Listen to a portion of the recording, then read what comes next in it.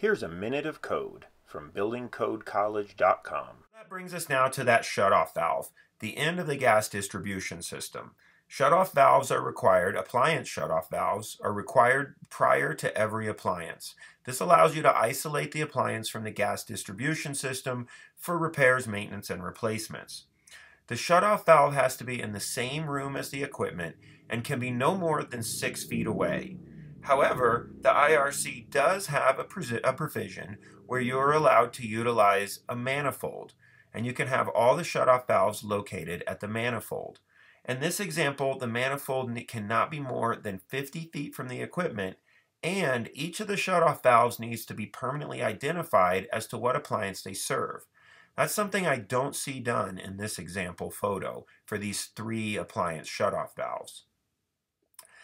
Now this example is beneath a range, so it's a little outside the scope of a furnace and water heater video in class, but it provides a good example where the IRC states that shutoff valves have to be located to be able to provide access for operation and be protected from damage. In this example, we see the base of this cabinet is blocking the ability to rotate this shutoff valve, and that would not meet the operational requirements of the code.